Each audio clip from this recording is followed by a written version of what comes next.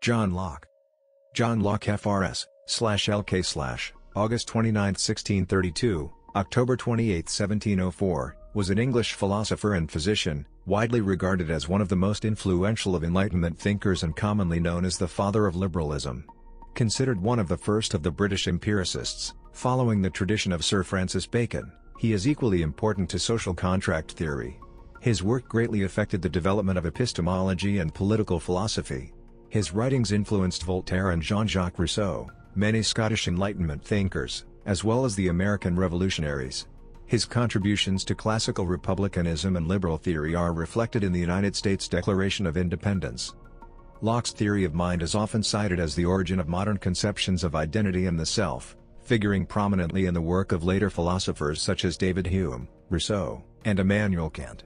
Locke was the first to define the self through a continuity of consciousness. He postulated that, at birth, the mind was a blank slate or tabula rasa.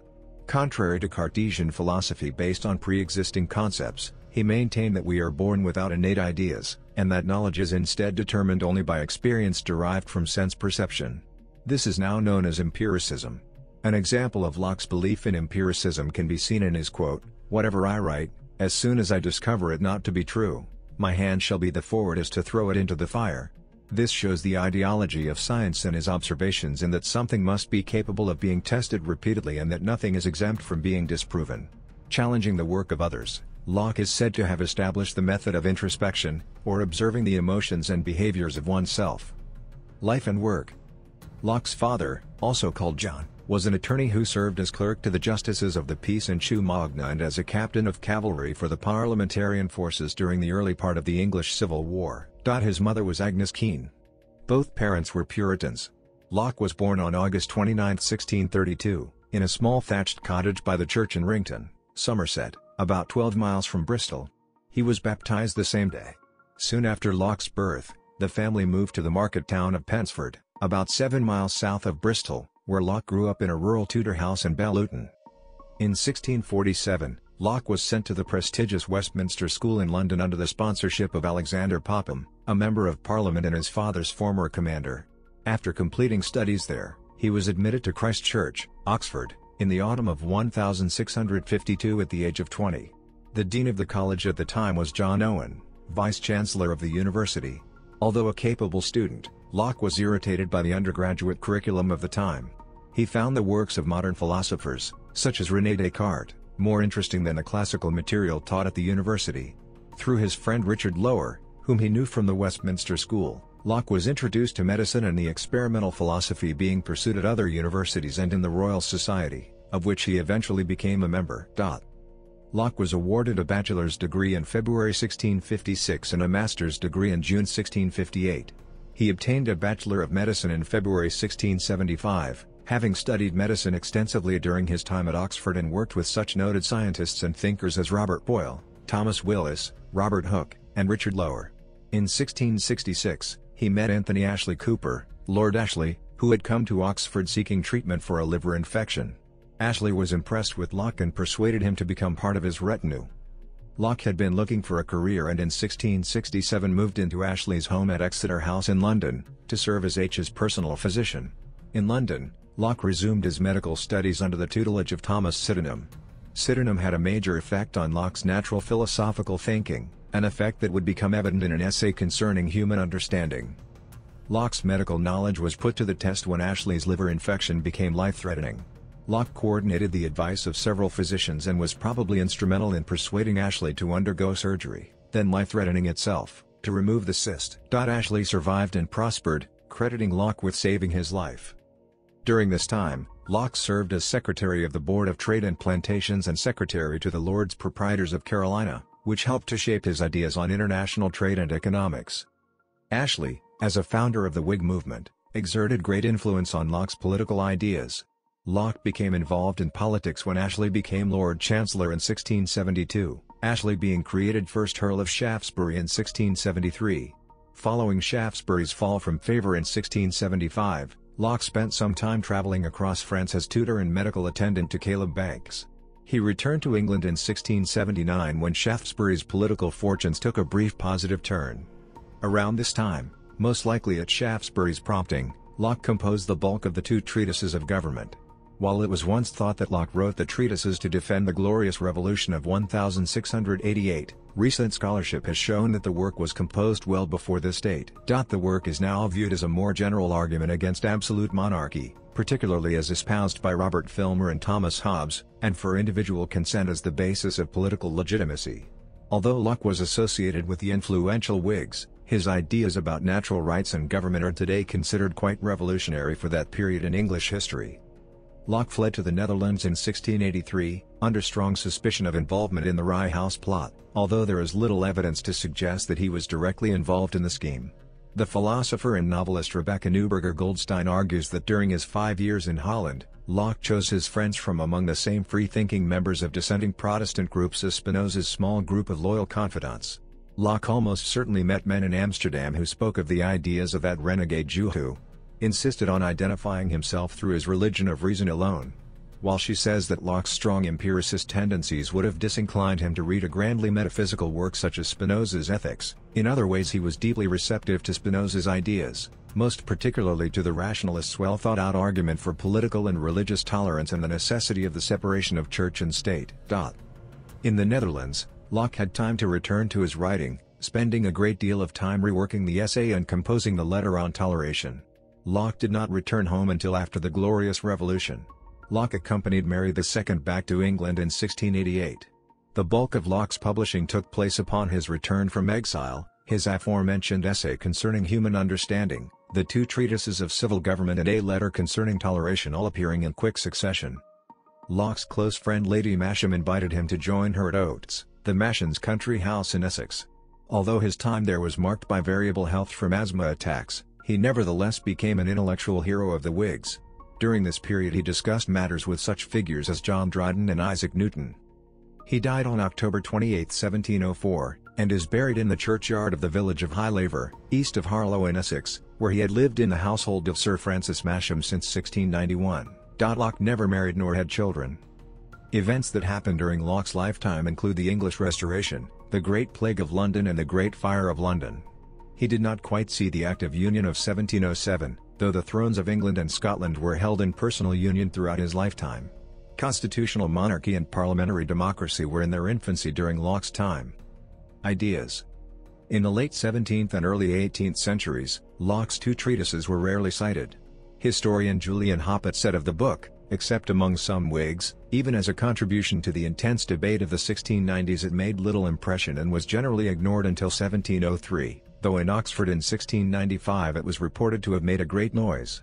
John Kenyon, in his study of British political debate from 1689 to 1720, has remarked that Locke's theories were mentioned so rarely in the early stages of the Revolution, up to 1692, and even less thereafter, unless it was to heap abuse on them, and that no one, including most Whigs, ready for the idea of a notional or abstract contract of the kind adumbrated by Locke. In contrast, Kenyon adds that Algernon Sidney's discourses concerning government were certainly much more influential than Locke's two treatises. In the 50 years after Queen Anne's death in 1714, the two treatises were reprinted only once, except in the collected works of Locke.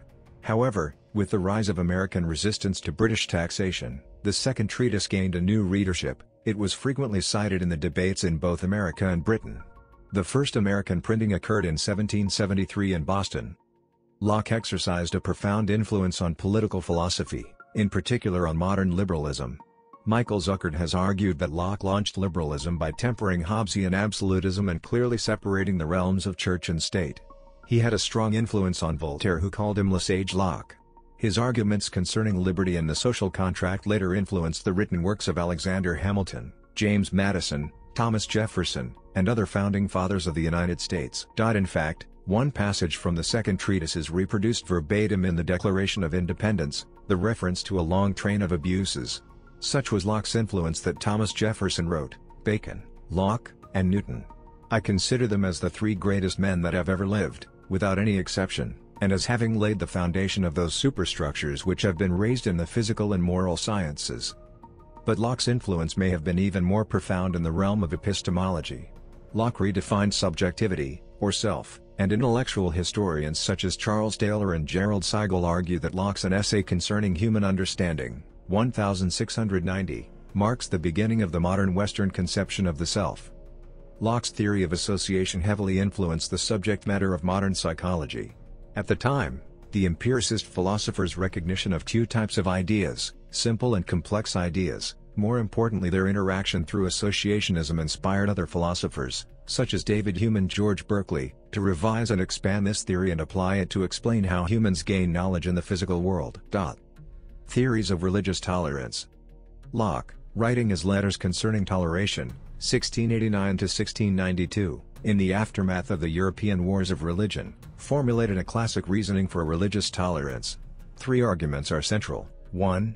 Earthly judges, the state in particular, and human beings generally, cannot dependably evaluate the truth claims of competing religious standpoints. 2. Even if they could, enforcing a single true religion would not have the desired effect, because belief cannot be compelled by violence. 3. Coercing religious uniformity would lead to more social disorder than allowing diversity. With regard to his position on religious tolerance, Locke was influenced by Baptist theologians like John Smith and Thomas Helwys, who had published tracts demanding freedom of conscience in the early 17th century. Baptist theologian Roger Williams founded the colony Rhode Island in 1636, where he combined a democratic constitution with unlimited religious freedom. His tract The Bloody Tenet of Persecution for Cause of Conscience, 1644, which was widely read in the mother country, was a passionate plea for absolute religious freedom and the total separation of church and state. Freedom of conscience had a high priority on the theological, philosophical and political agenda, since Martin Luther refused to recant his beliefs before the Diet of the Holy Roman Empire at Worms in 1521, unless he would be proved false by the Bible. Constitution of Carolina. Appraisals of Locke have often been tied to appraisals of liberalism in general, and to appraisals of the United States.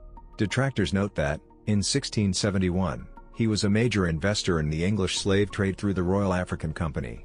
In addition, he participated in drafting the fundamental constitutions of Carolina while Shaftesbury's secretary, which established a feudal aristocracy and gave a master absolute power over his slaves.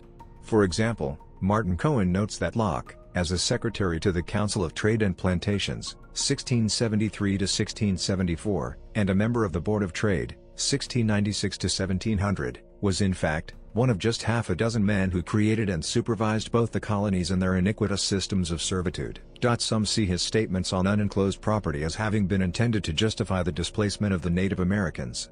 Because of his opposition to aristocracy and slavery in his major writings, he is accused of hypocrisy and racism, or of caring only for the liberty of English capitalists. Locke also drafted implementing instructions for the Carolina colonists designed to ensure that settlement and development was consistent with the fundamental constitutions. Collectively, these documents are known as the Grand Model for the province of Carolina. Theory of value and property. Locke uses the word property in both broad and narrow senses. In a broad sense, it covers a wide range of human interests and aspirations. More narrowly, it refers to material goods. He argues that property is a natural right and it is derived from labor. In Chapter 5 of his second treatise, Locke argues that the individual ownership of goods and property is justified by the labor exerted to produce those goods, at least where there is enough, and is good, left in common for others. Paragraph 27, or utilize property to produce goods beneficial to human society. Locke stated his belief, in his second treatise, that nature on its own provides little of value to society, implying that the labor expended in the creation of goods gives them their value. This position can be seen as a labor theory of value. From this premise, Locke developed a labor theory of property, namely that ownership of property is created by the application of labor. In addition, he believed that property precedes government and government cannot dispose of the estates of the subjects arbitrarily. Karl Marx later critiqued Locke's theory of property in his own social theory. Political theory. Locke's political theory was founded on social contract theory. Unlike Thomas Hobbes, Locke believed that human nature is characterized by reason and tolerance. Like Hobbes, Locke believed that human nature allowed people to be selfish. This is apparent with the introduction of currency. In a natural state all people were equal and independent, and everyone had a natural right to defend his life, health, liberty, or possessions. 198 Most scholars trace the phrase life, liberty and the pursuit of happiness, in the American Declaration of Independence, to Locke's theory of rights, though other origins have been suggested. Like Hobbes, Locke assumed that the sole right to defend in the state of nature was not enough, So people established a civil society to resolve conflicts in a civil way with help from government in a state of society. However, Locke never refers to Hobbes by name and may instead have been responding to other writers of the day. Locke also advocated governmental separation of powers and believed that revolution is not only a right but an obligation in some circumstances. These ideas would come to have profound influence on the Declaration of Independence and the Constitution of the United States. Limits to accumulation. According to Locke, unused property is wasteful and an offense against nature, but, with the introduction of durable goods, men could exchange their excessive perishable goods for goods that would last longer and thus not offend the natural law. In his view, the introduction of money marks the culmination of this process, making possible the unlimited accumulation of property without causing waste through spoilage. He also includes gold or silver as money because they may be hoarded up without injury to anyone, since they do not spoil or decay in the hands of the possessor. In his view, the introduction of money eliminates the limits of accumulation. Locke stresses that inequality has come about by tacit agreement on the use of money, not by the social contract establishing civil society or the law of land regulating property. Locke is aware of a problem posed by unlimited accumulation but does not consider it his task. He just implies that government would function to moderate the conflict between the unlimited accumulation of property and a more nearly equal distribution of wealth. He does not identify which principles that government should apply to solve this problem. However, not all elements of his thought form a consistent whole. For example, labor theory of value of the two treatises of government stands side by side with the demand and supply theory developed in a letter he wrote titled Some Considerations on the Consequences of the Lowering of Interest and the Raising of the Value of Money. Moreover, Locke anchors property in labor but in the end upholds the unlimited accumulation of wealth. On price theory.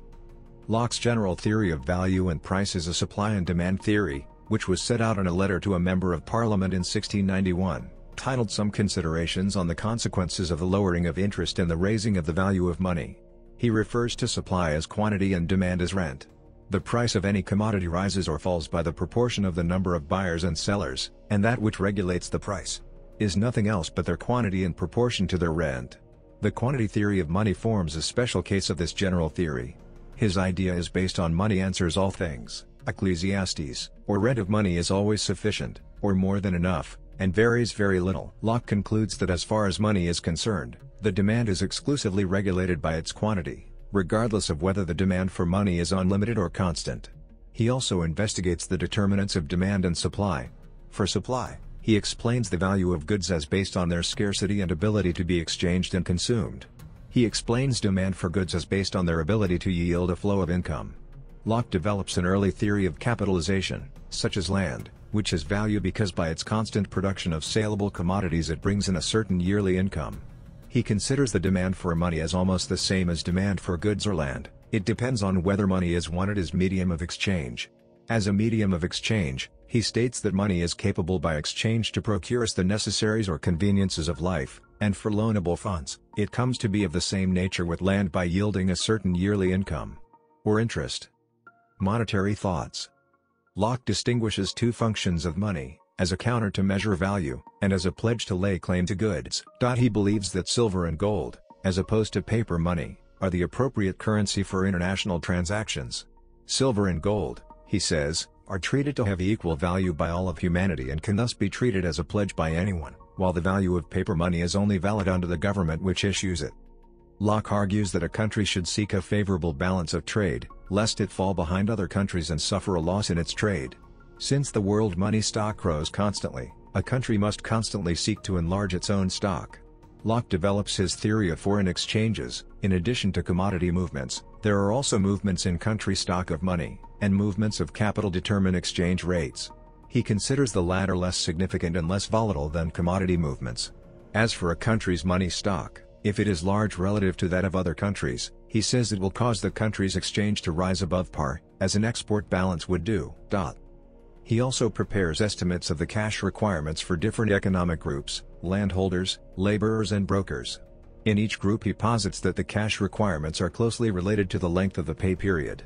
He argues the brokers, middlemen, whose activities enlarge the monetary circuit and whose profits eat into the earnings of laborers and landholders, have a negative influence on both personal and the public economy to which they supposedly contribute. The self. Locke defines the self as that conscious thinking thing, whatever substance, made up of whether spiritual, or material, simple, or compounded, it matters not, which is sensible, or conscious of pleasure and pain, capable of happiness or misery, and so is concerned for itself, as far as that consciousness extends. He does not, however, ignore substance, writing that the body too goes to the making the man. In his essay, Locke explains the gradual unfolding of this conscious mind. Arguing against both the Augustinian view of man as originally sinful and the Cartesian position, which holds that man innately knows basic logical propositions, Locke posits an empty mind, a tabula rasa, which is shaped by experience, sensations and reflections being the two sources of all our ideas. Locke's Some Thoughts Concerning Education is an outline on how to educate this mind. He expresses the belief that education maketh the man, or, more fundamentally, that the mind is an empty cabinet, with the statement, I think I may say that of all the men we meet with, 9 parts of 10 are what they are, good or evil, useful or not, by their education. Locke also wrote that the little and almost insensible impressions on our tender infancies have very important and lasting consequences. He argued that the associations of ideas that one makes when young are more important than those made later because they are the foundation of the self. They are, put differently, what first marked the tabula rasa. In his essay, in which both these concepts are introduced, Locke warns against, for example, letting a foolish maid convince a child that goblins and sprites are associated with the night, for darkness shall ever afterwards bring with it those frightful ideas, and they shall be so joined, that he can no more bear the one than the other. This theory came to be called associationism, and it strongly influenced 18th-century thought, particularly educational theory, as nearly every educational writer warned parents not to allow their children to develop negative associations. It also led to the development of psychology and other new disciplines, with David Hartley's attempt to discover a biological mechanism for associationism in his Observations on Man, 1749. Dream argument. Locke was critical of Descartes' version of the dream argument, with Locke making the counter-argument that people cannot have physical pain in dreams as they do in waking life. Religious beliefs. Some scholars have seen Locke's political convictions as being based from his religious beliefs. Locke's religious trajectory began in Calvinist Trinitarianism, but by the time of the Reflections, 1695, Locke was advocating not just Socinian views on tolerance but also Socinian Christology. However, Wainwright, 1987, notes that in the posthumously published Paraphrase, 1707, Locke's interpretation of one verse, Ephesians 1:10, is markedly different from that of Socinians like Biddle, and may indicate that near the end of his life Locke returned nearer to an Arian position, thereby accepting Christ's pre-existence. Locke was at times not sure about the subject of original sin, so he was accused of Socinianism, Arianism, or deism. But he did not deny the reality of evil. Man was capable of waging unjust wars and committing crimes. Criminals had to be punished, even with the death penalty. With regard to the Bible, Locke was very conservative. He retained the doctrine of the verbal inspiration of the Scriptures. The miracles were proof of the divine nature of the biblical message. Locke was convinced that the entire content of the Bible was in agreement with human reason, the reasonableness of Christianity, 1695. Although Locke was an advocate of tolerance, he urged the authorities not to tolerate atheism, because he thought the denial of God's existence would undermine the social order and lead to chaos. That excluded all atheistic varieties of philosophy and all attempts to deduce ethics and natural law from purely secular premises. In Locke's opinion, the cosmological argument was valid and proved God's existence. His political thought was based on Protestant Christian views. Additionally, Locke advocated a sense of piety out of gratitude to God for giving reason to men. Philosophy from religion. Locke's concept of man started with the belief in creation. Like philosophers Hugo Grotius and Samuel Pufendorf, Locke equated natural law with the biblical revelation. Locke derived the fundamental concepts of his political theory from biblical texts, in particular from Genesis 1 and 2, creation, the Decalogue, the Golden Rule, the teachings of Jesus, and the letters of Paul the Apostle. The Decalogue puts a person's life, their reputation, and property under God's protection. Locke's philosophy on freedom is also derived from the Bible. Locke also derived basic human equality from the Bible, including the equality of the sexes, the starting point of the theological doctrine of Imago Dei. To Locke, one of the consequences of the principle of equality was that all humans were created equally free and therefore governments needed the consent of the governed. Locke compared the English monarchy's rule over the British people to Adam's rule over Eve in Genesis, which was appointed by God. Following Locke's philosophy, The American Declaration of Independence founded human rights partially on the biblical belief in creation. Locke's doctrine that governments need the consent of the governed is also central to the Declaration of Independence. List of major works. Major posthumous manuscripts. Major works. Major posthumous manuscripts. Major works. Major posthumous manuscripts. Major works.